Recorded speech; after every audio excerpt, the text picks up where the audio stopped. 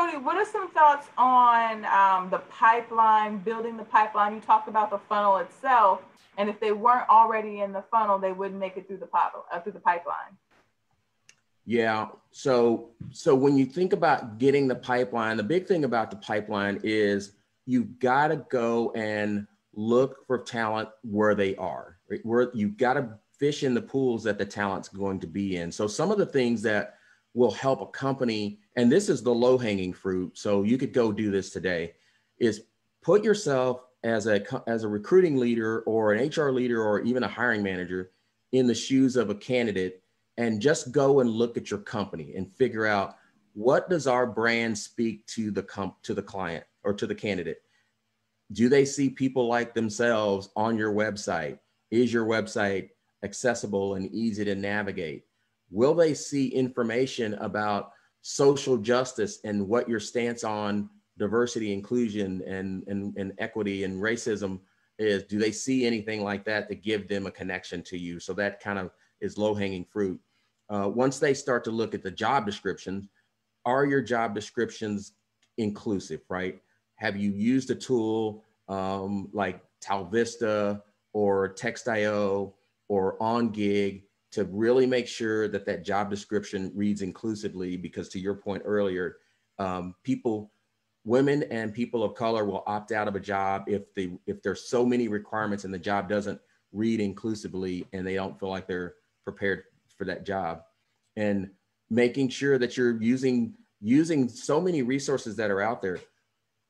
Diversity job sites like HBCU Connect is an amazing organization. They've been around for a long time. They connect with all the historically Black colleges and universities. They have a huge database of people. SWE, Society for Women Engineers, they have job posting sites. And I have a list of a bunch of organizations that you can actually post a job. The NASB website, National Society for Black Engineers, if you're looking for Black engineers, those are places that not only are you looking for the people who may be current members, but you're also looking for people who may be alumni and they graduated 10 years ago and they've got all these years of experience if you're looking for experienced hires. Prospanica, right? There's another organization that has Latinx professionals. There's so many organizations that are out there. So that's another lever that you can pull, is going out, actively sourcing talent from those organizations, posting jobs in their job sites. Those are other places that you can go to. And then hosting some of your own events. Just do an invitation only event, target people that you want to bring in virtual. Talk about saving money. If it's a digital opportunity now to get more candidates in front of your leaders. Like we talked about earlier with some of the video. But I'd say start with putting yourself in the candidate's shoes, be an active sourcer, and go find those organizations that allow you to build that pipeline. That's a really great point. And then I'd also recommend a couple of other boards. Black in HR is another board that sources for HR professionals.